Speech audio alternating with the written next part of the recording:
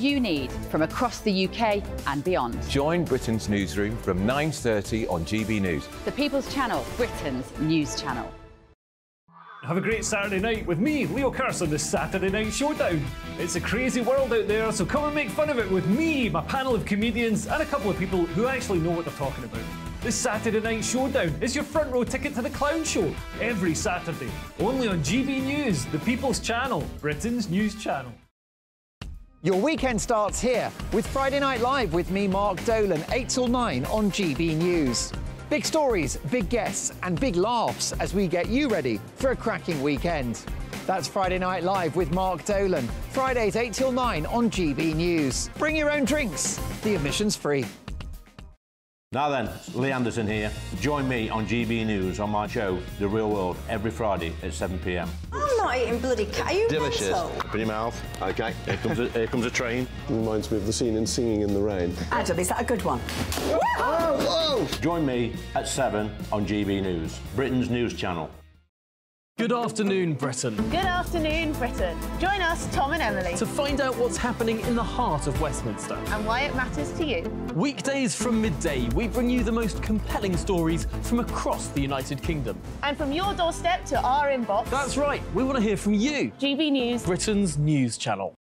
I'm Andrew Doyle. Join me at 7 o'clock every Sunday night for Free Speech Nation, the show where I tackle the week's biggest stories in politics and current affairs with the help of my 2 comedian panellists and a variety of special guests. Free Speech Nation, Sunday nights from 7 on GB News, the People's Channel, Britain's news channel. In the GB Newsroom, we bring you the news as it happens. With our team of dedicated journalists across the UK, we're ready to give you accurate reporting every day. When the news breaks, we'll be there with bulletins on GB News, the People's Channel, Britain's news channel.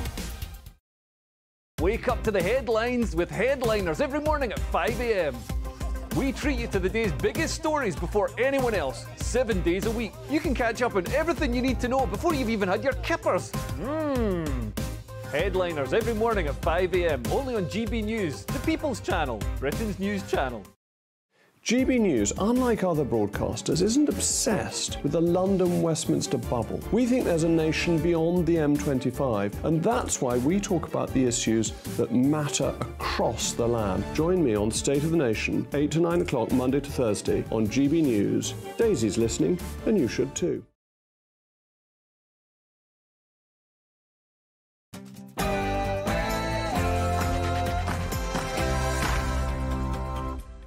Hello, good evening. It's me, Jacob Rees-Mogg, on State of the Nation tonight. The Tory party is facing electoral oblivion at the next general election, according to a new YouGov poll, which suggests Conservatives could be heading for a repeat of the 1997 Tony Blair victory.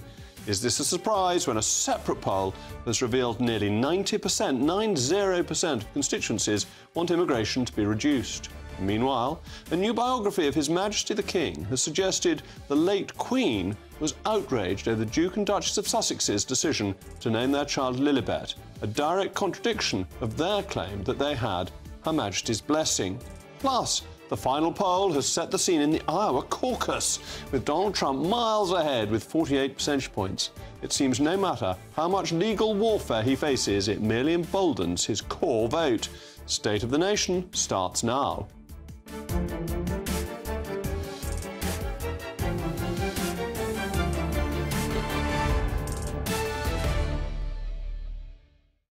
I'll also be joined by a sagacious panel this evening, former Brexit Party MEP and Connection Annunciata Rees-Mogg, and the author and broadcaster Amy Nicole Turner. As always, I want to hear from you. It's a crucial part of the programme. Email me. You know this off by heart by now. mailmog@gbnews.com. But now it's time for the news of the day with Polly Middlehurst.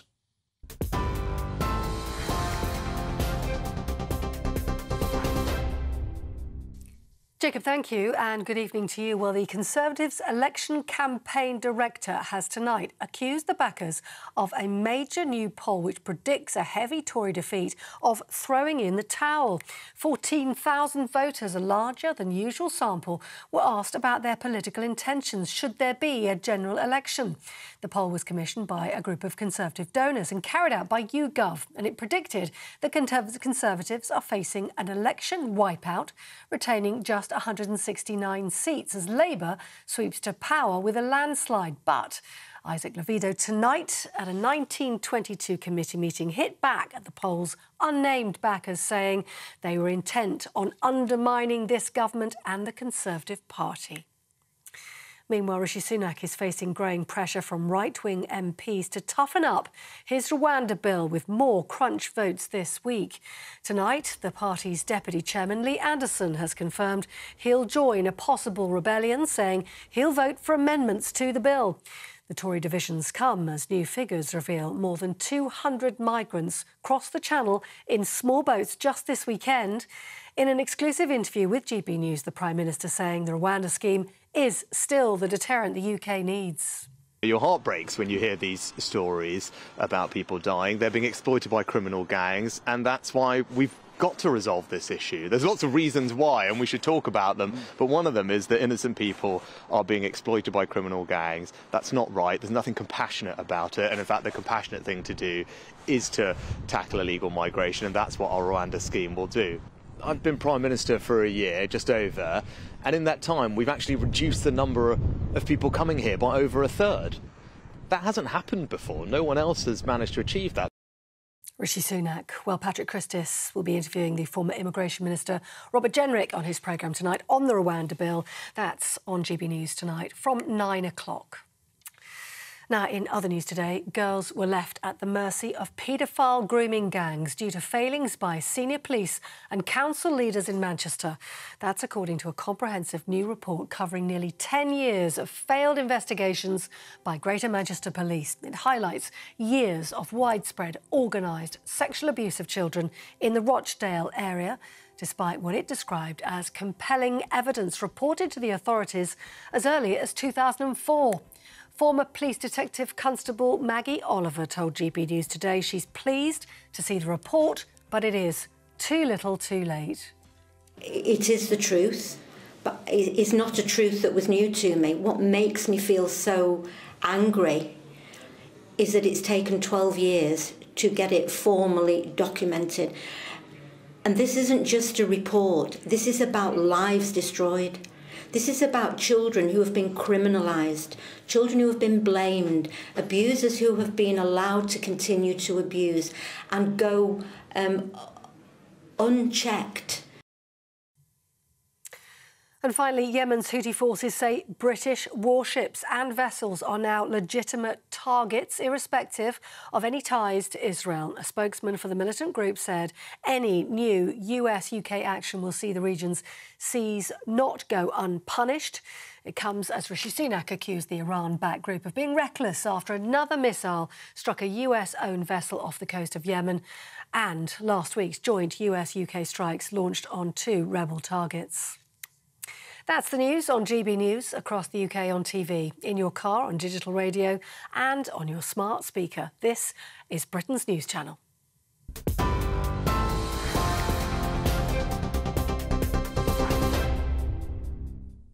Two revelatory polls appeared in today's newspapers, and although they were conducted separately on ostensibly different subjects, they're inextricably linked and intertwined. The first, conducted by YouGov, has suggested the Tories face electoral oblivion, retaining a mere 169 seats at the next general election, handing Sir Keir Starmer a Tony Blair-esque majority of 120. I hate to say almost inevitably, the data suggest every red wall seat won from Labour by Boris Johnson's electoral victory in 2019 will be lost back to Labour. This is reminiscent of Tony Blair's landslide victory over John Major in 1997, in which he secured a 179-seat majority. The other poll, however, that didn't make the front pages, seems to explain, at least in part, the risk of a forthcoming electoral disaster for the Tories. This research, commissioned by the think tank Onward, run by the estimable Sebastian Payne, has revealed that 90% of constituencies would like to see immigration reduced in the UK. Here's the picture that tells 1,000 words. The red constituencies are the ones who want to increase immigration, while the blue constituencies are the ones who want to reduce it. If only this map were showing Tory Labour seats in red and blue. But perhaps, even more importantly, these data suggest that the British public underestimate the rate of immigration by 1/10. The average respondent believed net migration last year was a mere 70,000, when in reality, net migration for the year to June 2023 was 675,000. What does this tell us? Well, that the public believe that net migration is more than 10 times higher than it ought to be. And this has thrown even more light on the gulf between the political class and the people of the United Kingdom. And for this poll to coincide with the electoral poll is remarkably convenient because it answers any questions the Tory party may have. The British public were promised that immigration would be brought down from the hundreds to the tens of thousands in 2010 and in 2015. They then voted in favour of Brexit, especially to regain sovereignty of our migration policy. This hasn't happened. People are feeling dissatisfied. There's a Rwanda bill before Parliament at the moment. The Tories need to deliver on this and deliver on this urgently if they'd have any hope of re-establishing trust with British voters. As always, I want to hear from you, mailmog@gbnews.com. But joining me now is a former minister in the governments headed by Tony Blair and Gordon Brown, Bill Rammell. Bill, thank you very much for coming in. Delighted. Migration clearly is a bigger concern to voters than Westminster politicians have been willing to accept for a long time. I don't think that's the case. If you look at the trend of polls, yes, it's an important issue, but the biggest issues are the National Health Service and the economy. And that's why, and I take nothing for granted, you know, a year is a long time in politics, a very long time. But I think it's looking likely that there's going to be a Labour government, and it's looking likely it's going to be one with a large majority. And I think Conservative MPs are misleading themselves if they think this is just about migration. Yes, the government's got an appalling record on migration, 745,000 net migration, 3.5 times the figure it was under the last Labour government. But it's about much more than that. It's about the chaos of 5 prime ministers in 8 years. It's about the biggest tax burden since the Second World War, and the unfairness that goes with billionaire non-doms paying nothing in tax whilst everybody else is paying more. Well, the non-dom system has actually been tightened since the last Labour government, as you know perfectly well, and that non-doms are movable so they can go elsewhere if they don't want to pay the tax here. But they should pay the tax. They should pay the tax, Jacob. Economically, the inheritance in 2010 was disastrous, that the country had run out of money, and then there was COVID, which cost $400 billion. This has all had to be paid for, and I think the electorate understands that. I think the question with immigration is that the Conservatives promised to do something about it and haven't, and that Brexit gives us the power to do something about it, and it hasn't been used. Well, the inheritance in 2010 was because of the global banking crisis, and we went into that with the lowest debt to GDP ratio of any G7 country. So I think you overstate the case. But yes, the Conservatives have broken their word on migration. You know, for a party that was committed to reducing net migration to the tens of thousands, and it's 745,000. That's very serious. That's a manifest failure. But they're not serious and practical about reducing migration. It's about, with respect, stunts like the Rwanda bill, which won't work. But if you look at the detail of the poll in the Telegraph, the YouGov poll, where are the votes going? And a very large number of them are going to reform and to abstention of people who were strongly pro-Brexit and who want things done of what you might call a traditional Conservative type. They're tempted by reform because it's promising what the Tories said they'd do in 2019 and isn't actually happening. Well, if you look at the history books, this is what happens when you have a change of government. In 1997, huge landslide for the Labour Party, 179-seat majority. We actually took, I think it was 500 or 700,000 votes less than John Major had in 1992. So when parties lose because they're out of touch with the electorate and particularly out of touch with their base, a lot of their supporters stay at home. And this is very interesting, isn't it, that there's remarkably little direct switching between Labour and the Conservatives or Conservative and Labour. It's differential turnout, and the task for all parties is to get their vote out, which is why the government needs to motivate its base, which is why delivering on something like Rwanda is important, because that's what the base Conservative vote is expecting. Except I still think, and there are switchers. I mean, there are some. I canvass regularly in my former constituency of Harlow, and I regularly, every week, come across switchers. But I think politics and elections are still won in the centre ground. And I think if the Conservative Party goes in the direction of just appealing to that narrow base, you'll not only lose, you'll lose even bigger than you otherwise would have done. Well, it depends how you define the centre ground. If you see this poll, 90% of people want immigration controlled more, and they think it's a tenth of what it is. I want immigration controlled. This is chaos. The centre ground is actually for a rigorous migration policy. The centre ground is not for the liberal migration policy we've had for the last 25 years. But it's for a migration policy that worked. Go back to the last Labour government when I was a minister, and I'll acknowledge before about 2003, 2004, asylum numbers had got out of control. We then were relentlessly focused on reducing the numbers by returns agreements, by processing the backlog, and they'd come down significantly by the end of the Labour government. Well, but as you know, as you may remember, that the Prime Minister, Tony Blair, then called for that to happen, and the other end of the system, all the resources were taken off deporting prisoners at the end of their sentences. So the balloon was squeezed one way and expanded another. But even more importantly, the numbers coming in from the EU weren't even properly calculated. So we discovered once we'd left that we had 3 or 4 million more people in the country than we'd anticipated. So migration was out of control. It was just a different part of migration. Those East European migrants were hard-working people who were coming here to do the jobs that were necessary within the economy, and they brought greater economic growth. Now, I recognise that's an argument that's not been well made, but that was the reality of the situation. If you look at the ABR forecasts for the migration that we're getting, the 700-odd thousand, 1.4 million over 2 years, they say that adds to the total GDP, but GDP per capita is declining, and that the Treasury's study on migration only showed that migrants didn't take more out of the benefit system than they paid in tax. It didn't look at the costs of hospitals and of schools and of infrastructure that is a net cost of migration to the economy. And you need a balance. Look, I believe that you need some migration to make the economy function effectively. I most certainly do not believe that net migration of 745,000 is sustainable or desirable. I agree with that. Where do you think it should be? I think it's difficult to say. Certainly much lower than 745,000, and that's why you need the Migration Advisory Committee with teeth and power to properly recommend what are the skill vacancies that we've got, what are the job vacancies that we've got. You know, the care home sector, where people are at real risk without migrants coming into the country. Well, up to a point, because we get lots of migrants coming in claiming they're going to work in the care sector who then go into other employment. Yeah, but go into any care home. You know, my parents ended up in care homes, and they were populated by migrants. But the care home issue is that we're not paying people enough to work there. Absolutely, and whose fault is that?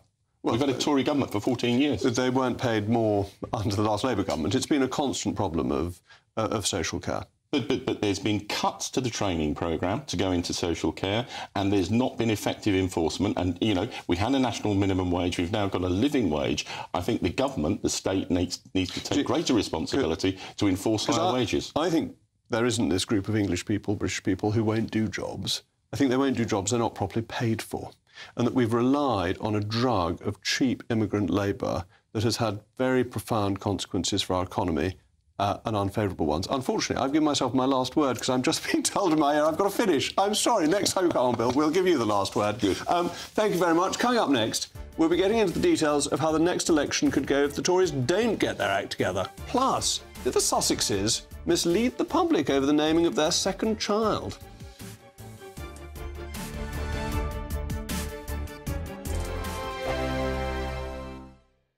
Good afternoon, Britain. Good afternoon, Britain. Join us, Tom and Emily, to find out what's happening in the heart of Westminster and why it matters to you.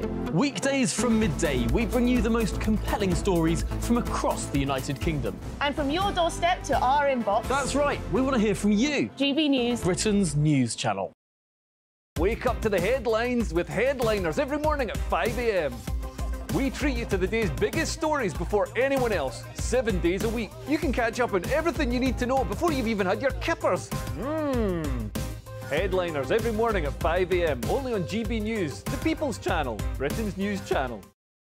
GB News, unlike other broadcasters, isn't obsessed with the London-Westminster bubble. We think there's a nation beyond the M25, and that's why we talk about the issues that matter across the land. Join me on State of the Nation, 8 to 9 o'clock, Monday to Thursday, on GB News. Daisy's listening, and you should too. In the GB Newsroom, we bring you the news as it happens. With our team of dedicated journalists across the UK, we're ready to give you accurate reporting every day. When the news breaks, we'll be there with bulletins on GB News, the People's Channel, Britain's news channel. Big news, big debates, big opinion. Patrick Christie's Tonight is the week's biggest show. Every weekday, 9 to 11 p.m, we've got the inside track on the day's top stories. There'll be sharp takes you won't get anywhere else. We will set the news agenda, not just follow it, and I want to bring you along for the ride. Whatever it is, we'll have our finger on the pulse. It's news, but it's this close to entertainment. Patrick Christie's Tonight, 9 to 11 p.m, only on GB News, the People's Channel, Britain's news channel. Your weekend starts here with Friday Night Live with me, Mark Dolan, 8 till 9 on GB News. Big stories, big guests and big laughs as we get you ready for a cracking weekend. That's Friday Night Live with Mark Dolan, Fridays 8 till 9 on GB News. Bring your own drinks, the admission's free. Tired of the usual focus-tested, pre-prepared Westminster runaround? Well, so am I. So you want higher taxes? Is your department to blame for this? Are you rethinking this policy? Every Sunday at 9:30, I'll be sitting down with those in power to get the truth about the issues affecting you. Let's be honest, we've known about the cost pressures of this project for years, not months. That's the Camilla Tominey Show, a politics show with personality. On GB News, the People's Channel, Britain's news channel. I'm Andrew Doyle. Join me at 7 o'clock every Sunday night for Free Speech Nation, the show where I tackle the week's biggest stories in politics and current affairs with the help of my two comedian panellists and a variety of special guests. Free Speech Nation, Sunday nights from 7 on GB News, the People's Channel, Britain's news channel.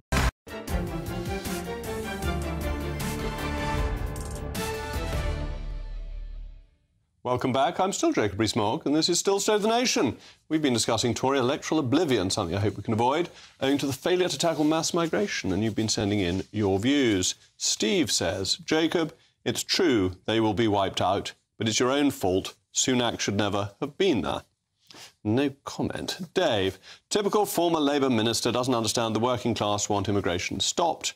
And Johnny, those disaffected by the inaction and machinations of the Conservative Party are too intelligent to hand their vote to an even more woeful lot in the shape of Labour. Just saying. Well, we're going to continue with this subject because it's a fundamental matter for the Conservative Party and indeed for the future government of the country.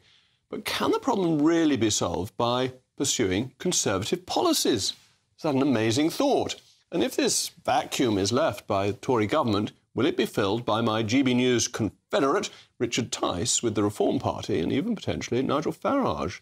New polling revealed that Reform UK's presence could cost the Tories as many as 96 seats. Well, someone who's repeatedly pointed to this vacuum is the Professor of Politics at Kent University, Matt Goodwin, who joins me now. Matt, thank you very much for joining me.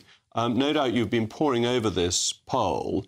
Do you think if a Conservative government had Conservative policies, dealt with migration, cut taxes, shrank the size of the state, it might win back some of those voters who've gone to Reform or who are now deciding to stay at home? Well, good evening, Jacob. I certainly think that the party would have a chance of winning those voters back. If you look at what's happened to Boris Johnson's voters, those 2019 Conservatives, the largest number of them have not gone to Labour or Reform. They've gone into apathy. About a third are now saying they're not going to vote, they don't know who to vote for, or they simply refuse to tell pollsters like me what they're going to do at the election. Now, what is their top priority? When we ask them, what would you most like to see the government prioritise over the next year, they say stop the boats, stop illegal migration. They put that even ahead of the cost of living crisis and the NHS. So what you've got, I think, essentially now is a Conservative Party that has come adrift from its core 2019 voters. And look, if you're being a pragmatist about this, Jacob, you know, there's very little chance, I think, that the Conservatives are going to win back the university towns and the big cities at the next election, maybe over the longer term. But right now, in terms of minimising losses, in terms of actually taking the fight to Labour on these issues to do with illegal and legal migration and also crime, by the way, I think it's a no-brainer. I think the Conservatives have to return to that traditional core message. They have to deliver on the Rwanda bill, and they have to try and re-establish a relationship with those voters. And do you think this is what the government's trying to do, or do you think it's in fact still trying to win back the university professors who you mentioned by following slightly more lefty policies that it hopes they might welcome? And you take the green issues as well, that the government promised to change the green issues, but then actually all its action has been as green as ever.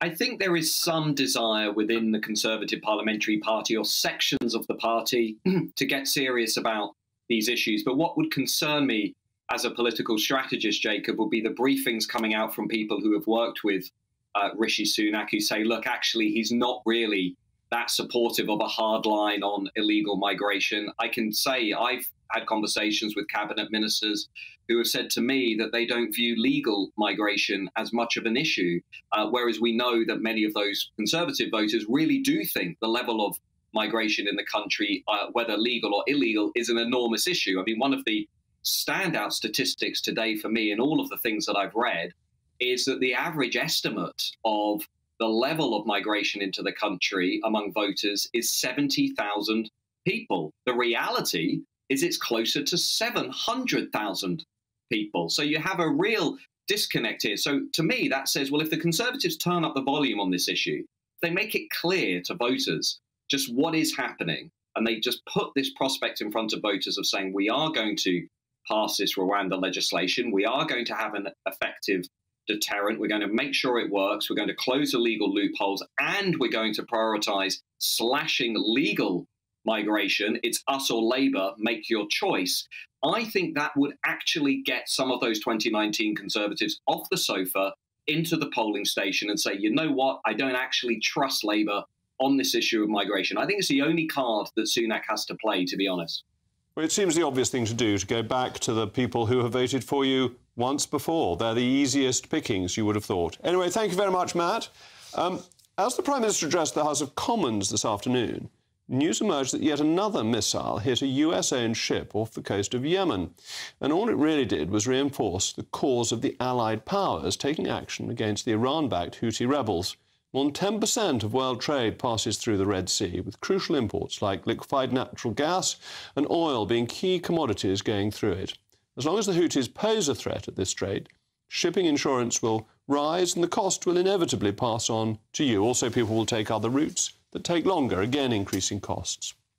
The Houthis claim they are acting in solidarity with the Palestinians, but like Hamas, they are willing to sacrifice their own civilians for their own perverse worldview.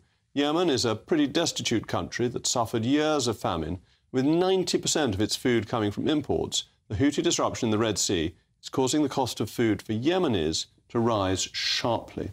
Well, with me now is former Brexit Party MEP and kinsman of mine, Annunziata Rees-Mogg, and the author and broadcaster, Amy Nicole Turner. Amy, the history of the UK government's involvement in big or little wars in the Middle East is not an encouraging one. Do you think this one is justified? Do you know what? I think it's comparing this to those previous wars, which is making people a lot more quick to judge. I don't think this is a war in Yemen, because that suggests that there's been a massive civilian deaths. The reason people have such problems with the interventions in Syria, in Afghanistan, in Iraq, is the civilian impact. So far with this, it seems to me that the retaliation was inevitable.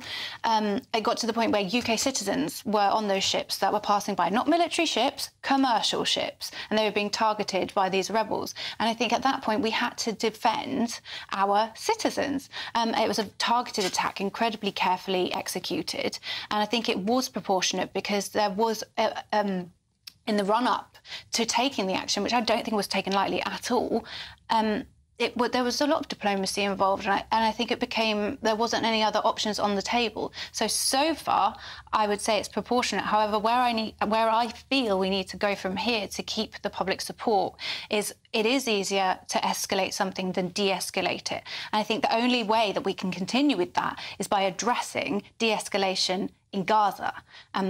At the manner in which Israel is conducting their offensive in Gaza, I think I have a big problem with. So it is possible to see why this needed to happen in Yemen, see why we needed to take those military strikes, whilst also recognising that what's going on in Gaza needs addressing. And I think David Cameron has expressed his concerns about what's going on in Gaza. The two things can exist at the same time. You can support this military action while completely condemning what's going on and the manner in which Israel is conducting itself in Gaza. But, Nunziata, what's the issue with Iran? Because Hamas is backed by Iran, the Houthis are backed by Iran. Is this all proxy warfare between the UK and Iran, or is that overinterpreting it? I personally don't think and haven't seen any evidence for the Iranians wanting all-out war with the UK, the US and the rest of the allied world. However, I think they do want to make sure we're on our toes and kept busy so they can get on doing what they want to do. And I think we have got to make sure they can't keep getting away with funding terrorist organisations because it amuses them. Well, you say the rest of the Allied world, but most of the rest of the Allied world hasn't turned up. Some good countries have. We are not alone with the US on this occasion. And this war is deeply justified. I'm not entirely sure it is a war. I think the Royal Navy have been acting as protectors from piracy on the high seas for hundreds of years, and that is exactly what we are doing. And you mentioned that 10% or over 10% of world trade goes through the Suez Canal. It's over 30% of container ships go through. The cost to the Western world, to all nations, in fact, if the Houthis were able to cease transportation through that strait, would be huge. Some people hear that and they hear stuff and they imagine, oh, it's our commercial interest, IKEA, next. It's not. It's medical supplies, it's energy, it's everything. Absolutely. Exactly. The domestic consequences of not eliminating that threat would have been grave. Also, the Yemeni population themselves rely entirely on imports, or near entirely. And that's a population of 35 million people with an average age of 19. We don't actually want them to starve to death themselves. But the Houthis seem to have no care for their own population. No, and this is why I was so astounded to hear people at the Palestine protest on the weekend saying, Yemen, Yemen, turn those ships around, and supporting the Houthis, as if they haven't got enough Muslim blood on their hands, and completely missing who they are and what they're all about.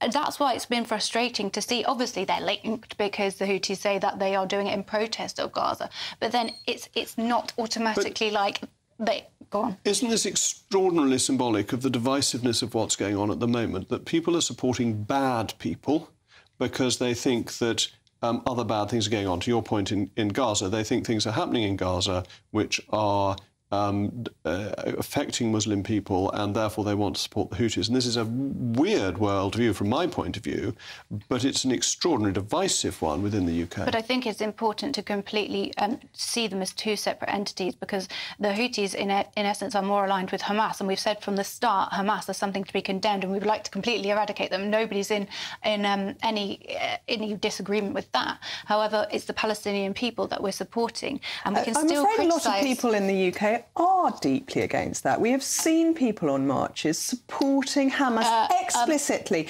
not just condemning that innocent civilians are being injured and killed, but actually supporting Hamas. And this is part of the division that Iran is very, very happy to see sown in the West, and it is part of exactly the same issue. The reason the majority of people are marching is against the collective punishment of the people in Gaza. And it's giving perfect cover for people who do support terrorist are now more likely to die of organisations. starvation than the bombs in Gaza. That's where it's got.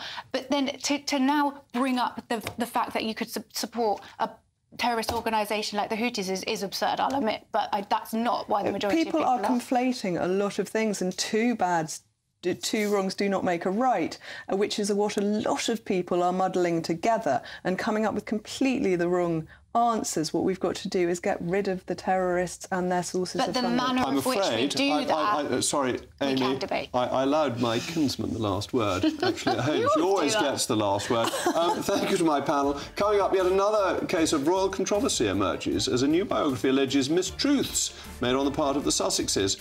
Plus, I may have cracked the real cause of Blue Monday.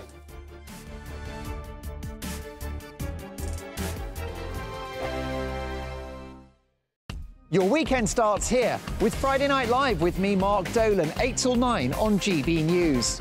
Big stories, big guests and big laughs as we get you ready for a cracking weekend. That's Friday Night Live with Mark Dolan, Fridays 8 till 9 on GB News. Bring your own drinks, the admission's free. Wake up to the headlines with Headliners every morning at 5 a.m. We treat you to the day's biggest stories before anyone else, 7 days a week. You can catch up on everything you need to know before you've even had your kippers. Headliners every morning at 5 a.m, only on GB News, the People's Channel, Britain's news channel. In the GB Newsroom, we bring you the news as it happens. With our team of dedicated journalists across the UK, we're ready to give you accurate reporting every day. When the news breaks, we'll be there with bulletins on GB News, the People's Channel, Britain's news channel. Big news, big debates, big opinion. Patrick Christie's Tonight is the week's biggest show. Every weekday, 9 to 11 p.m, we've got the inside track on the day's top stories. There'll be sharp takes you won't get anywhere else. We will set the news agenda, not just follow it, and I want to bring you along for the ride. Whatever it is, we'll have our finger on the pulse. It's news, but it's this close to entertainment. Patrick Christie's Tonight, 9 till 11 p.m, only on GB News, the People's Channel, Britain's news channel. Good afternoon, Britain. Good afternoon, Britain. Join us, Tom and Emily, To find out what's happening in the heart of Westminster. and why it matters to you. Weekdays from midday, we bring you the most compelling stories from across the United Kingdom. And from your doorstep to our inbox. That's right, we want to hear from you. GB News, Britain's news channel. GB News, unlike other broadcasters, isn't obsessed with the London-Westminster bubble. We think there's a nation beyond the M25, and that's why we talk about the issues that matter across the land. Join me on State of the Nation, 8 to 9 o'clock, Monday to Thursday, on GB News. Daisy's listening, and you should too. I'm Andrew Doyle. Join me at 7 o'clock every Sunday night for Free Speech Nation, the show where I tackle the week's biggest stories in politics and current affairs with the help of my 2 comedian panellists and a variety of special guests. Free Speech Nation, Sunday nights from 7 on GB News, the People's Channel, Britain's news channel. GB News is Britain's news channel, and now you can support it. All you have to do is scan that QR code that's up on your screen right now, or you can go to gbnews.com/support and become a GB News member. You'll have fantastic benefits. We're also going to organise special events where you as GB News members can meet the presenters, the on-screen faces. Scan the QR code or go to gbnews.com/support. Thank you so much.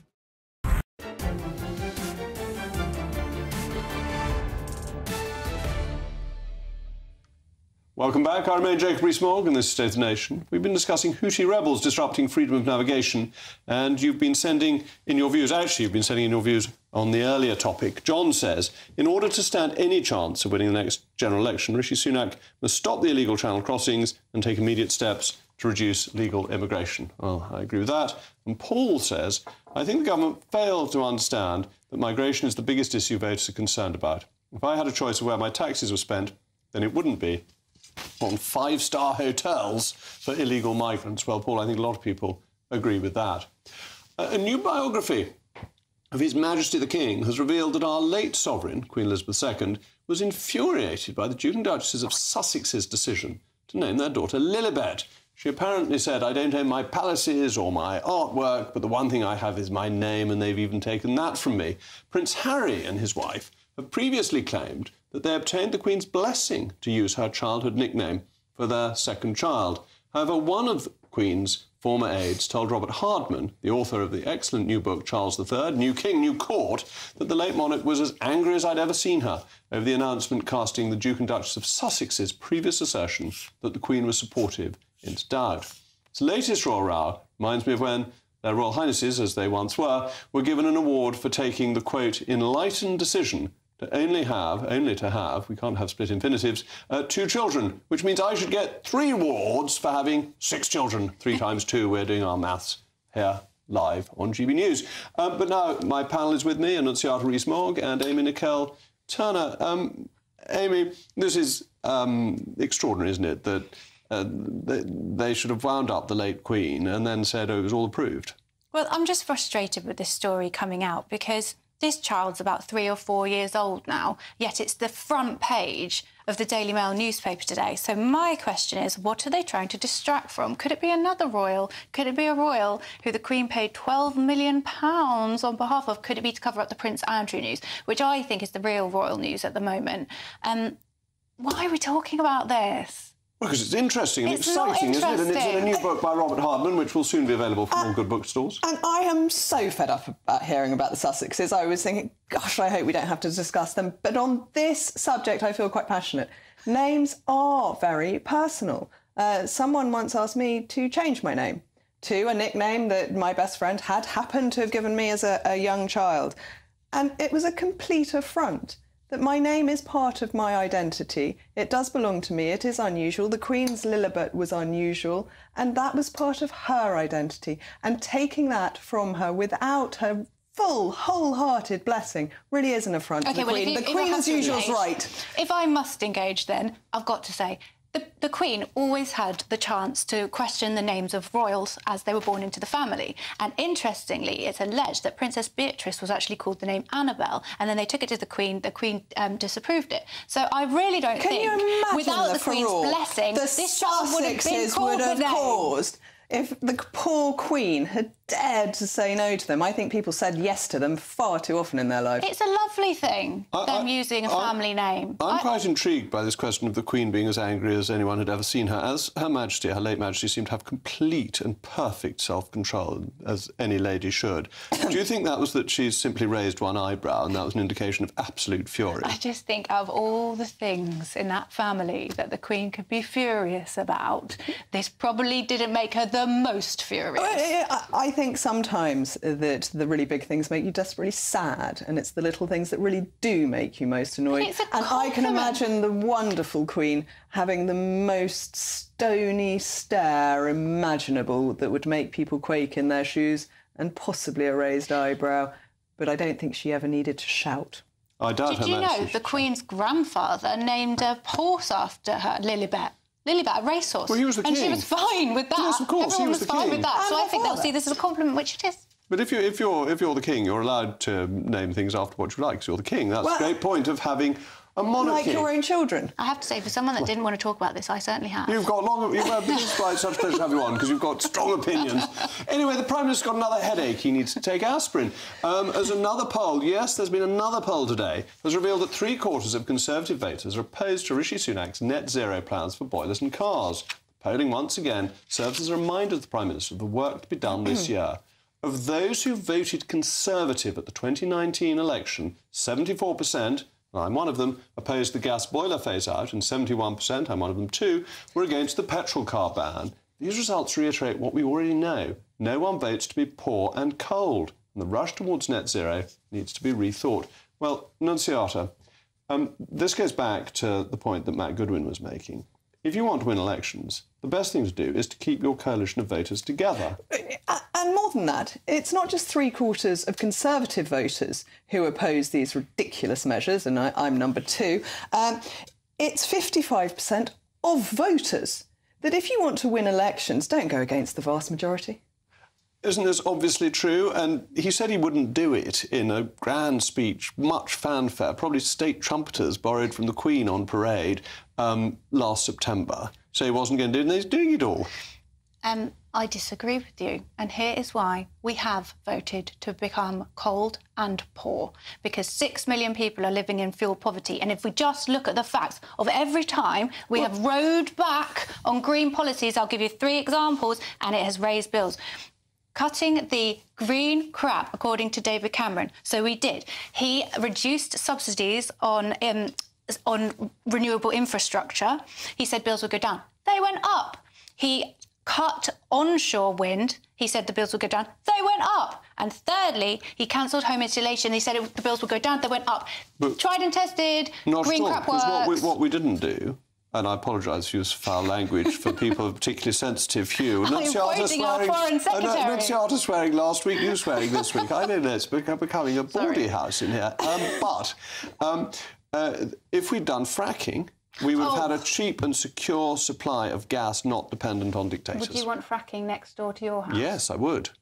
I don't believe you. I'd love it, particularly if I got a disruption payment for it. Also, Absolutely. wouldn't fracking take 10 years to be any good anyway? These measures clearly make life more expensive. And to give you just a real-life example, yesterday my husband had to tow a horse in a horse trailer.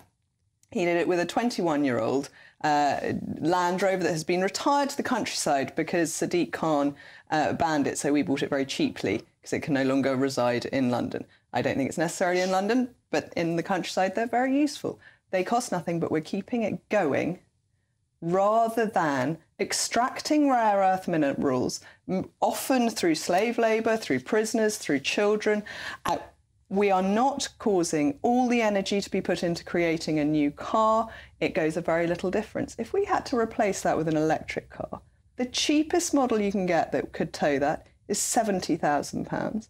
It would cost a huge amount to keep going because by putting anything on the trailer, you halve its range and therefore double the cost to run it. It is completely illogical to be running it off gas-fired stations producing electricity anyway. Where is the sense in that conceivably, and how does it not make people poorer if they can't move around? Keeping old things going, make do and mend, rather than raping the earth in order to produce new goods that will end up scrapping old ones. But you know that it is an inevitability that we are going to have to go ahead with all this stuff. So why not let us be world leaders? Why not let us get ahead, create green jobs, create energy security? Look at all the problems that have come from depending on fossil fuels that are imported. That has been a shock to the system. That has risen our bills. And there's so much potential here to have prosperity and security. We were talking about the Houthi rebels. We wouldn't have to depend on that shipping lane. Hold on, I'm all in favour of keeping old things going because I'm still here, so thank you to my panel. Coming up, time is ticking away in the United States at the Iowa caucus, with Donald Trump expected to blow his fellow Republican candidates out of the water. We shall see. On Patrick Christie's Tonight, 9 till 11 p.m, I am back with a bang. The former Immigration Minister, Robert Jenrick, gives his most honest and defiant interview to date. All immigration is good, that diversity is strength. I think that's wrong. The Rwanda rebel let rip on the government's failure to stop the boats. My advice to the Prime Minister is you will not succeed unless you adopt this very robust approach, and then we will let the public down. And in a mammoth week for Rishi Sunak, Jenrick has piled the pressure on. We've done 3 failed bills in 3 years. It's 3 strikes or you're out. Robert Jenrick, unleashed on a special Patrick Christie's Tonight, 9 till 11 p.m. Be there. Join us every night on GB News at 11 p.m. for Headliners, which is 3 top comedians going through the next day's news stories, which is exactly what you need, because when the establishment has gone crazy, you need some craziness to make sense of it.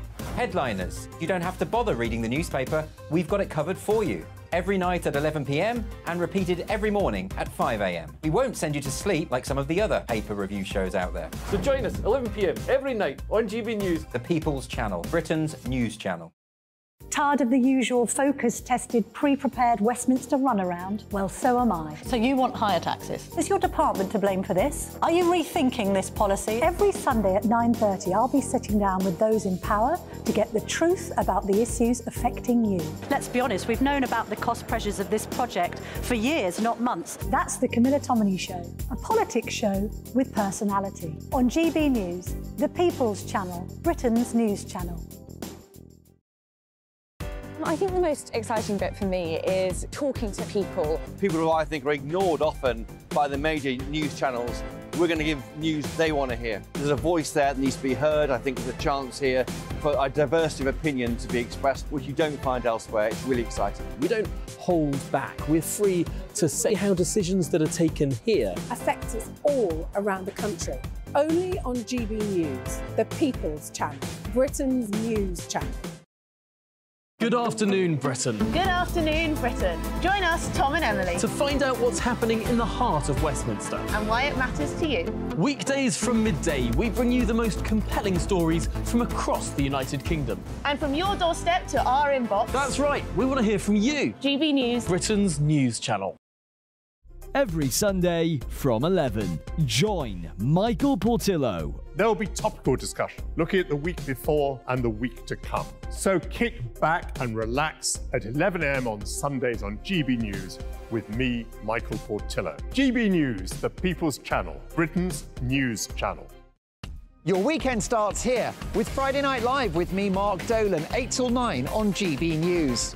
Big stories, big guests and big laughs as we get you ready for a cracking weekend. That's Friday Night Live with Mark Dolan. Fridays 8 till 9 on GB News. Bring your own drinks. The admission's free. Big news, big debates, big opinion. Patrick Christie's Tonight is the week's biggest show. Every weekday, 9 to 11 p.m, we've got the inside track on the day's top stories. There'll be sharp takes you won't get anywhere else. We will set the news agenda, not just follow it, and I want to bring you along for the ride. Whatever it is, we'll have our finger on the pulse. It's news, but it's this close to entertainment. Patrick Christie's Tonight, 9 to 11 p.m, only on GB News, the People's Channel, Britain's news channel.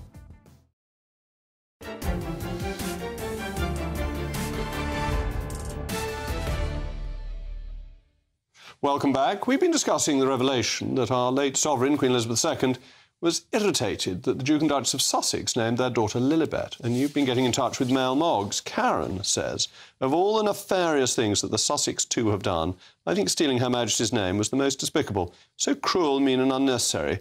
Absolutely love the show. Happy New Year to you all. Happy New Year to you too, Karen. But Martin is more with Amy. Who cares what her name is? Really a pointless exercise in wasting airtime, in my view. Well, Martin, I hope at least you stayed on to hear your Mel Mogg read out.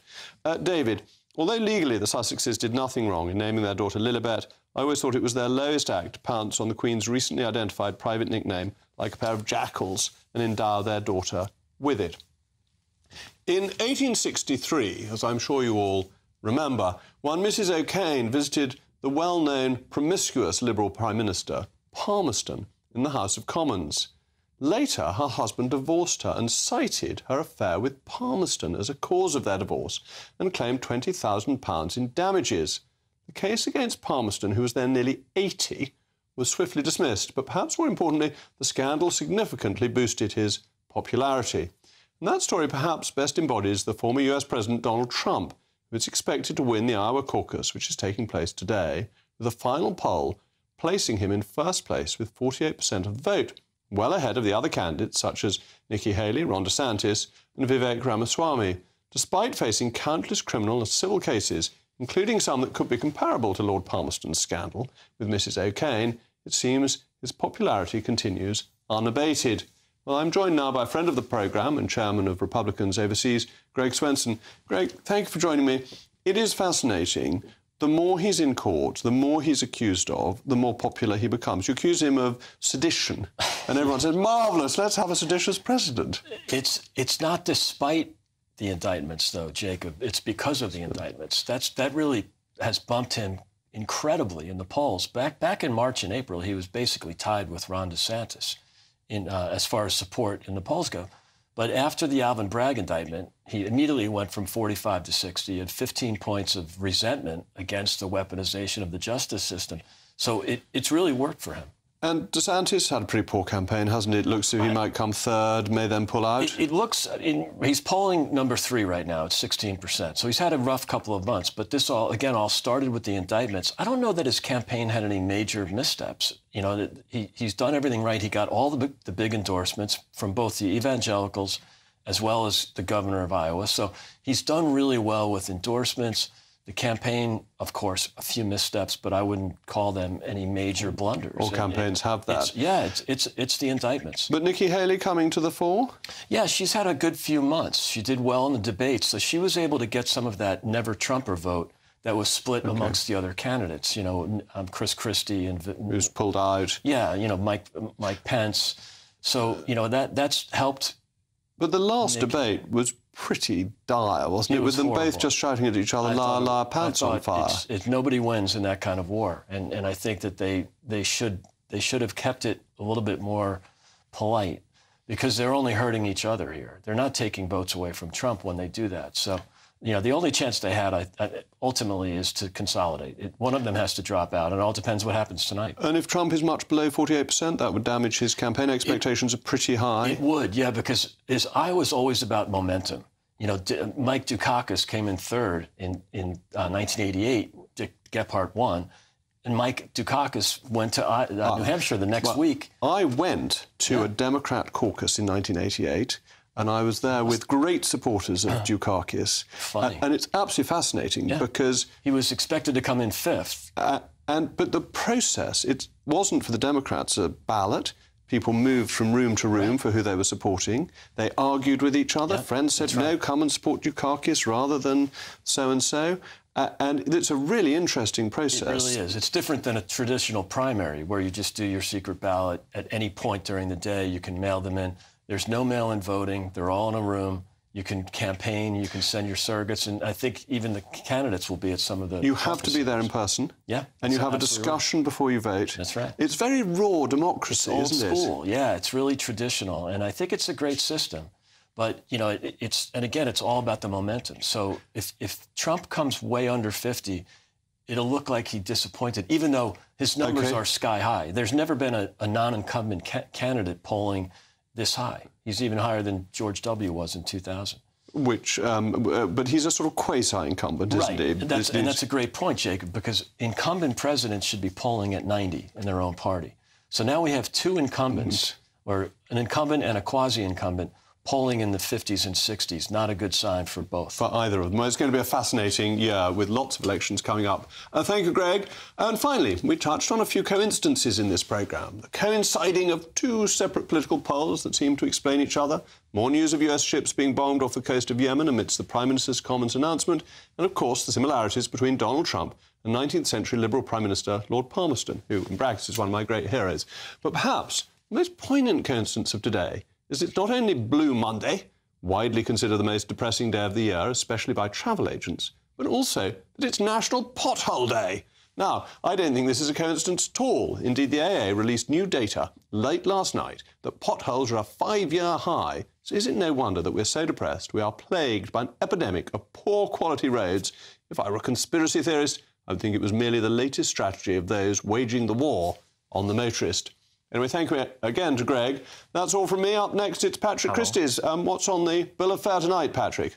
I've got an exclusive with former Immigration Minister Robert Jenrick, his first big sit-down interview since he quit his role. He does not hold back. We've got a surprise late edition in the shape of Lee Anderson and Brendan Clark-Smith, who are coming on at 9 p.m. I wonder whether or not they are going to resign from their roles in the Conservative Party. And we're going to be talking about British-Pakistani grooming gangs and the problem that we have there. Well, Lee has put his name to the amendment and he's a deputy chairman, so that's an unusual thing to do, an unusual breach of collective responsibility. Yeah. But it seems to me he's standing up for his constituents.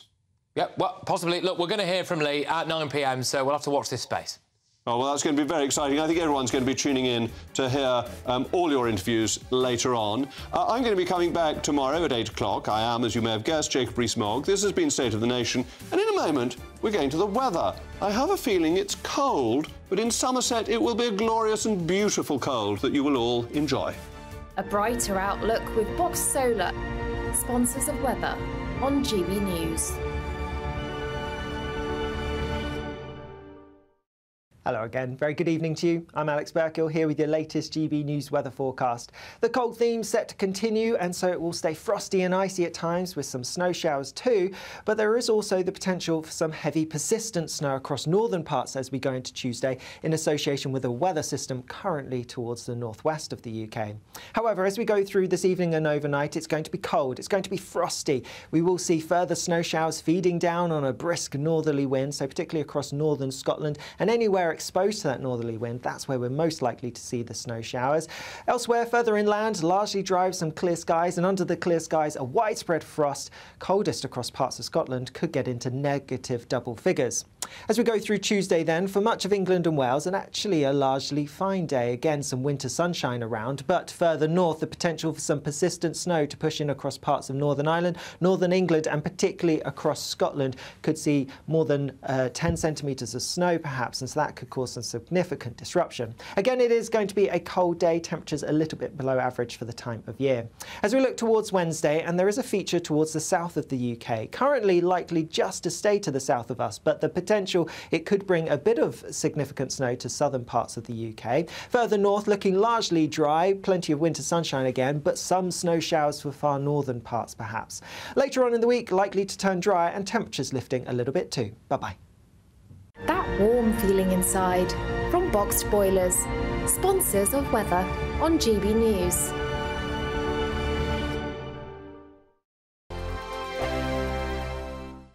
When the news happens, it happens here. And really important breaking news. Breaking news this morning. On TV, radio and online, the news starts here on Britain's Newsroom. All the biggest stories and the answers that you need from across the UK and beyond. Join Britain's Newsroom from 9:30 on GB News. The People's Channel, Britain's news channel. Have a great Saturday night with me, Leo Carson, this Saturday Night Showdown. It's a crazy world out there, so come and make fun of it with me, my panel of comedians, and a couple of people who actually know what they're talking about.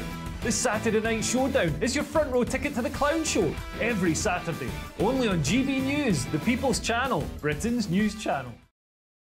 Your weekend starts here with Friday Night Live with me, Mark Dolan, 8 till 9 on GB News. Big stories, big guests and big laughs as we get you ready for a cracking weekend. That's Friday night.